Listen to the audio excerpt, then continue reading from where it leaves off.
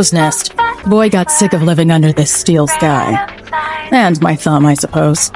So he went into the mountains way east of here. Found some more like-minded idiots. Kinda sad, if I'm being honest. If you're gonna run away, at least go somewhere interesting.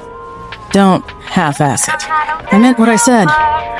Can't afford to take care of this town and his shit. I raised him best I could. Gave him every advantage. But he's gotta learn to stand on his own 2 feet.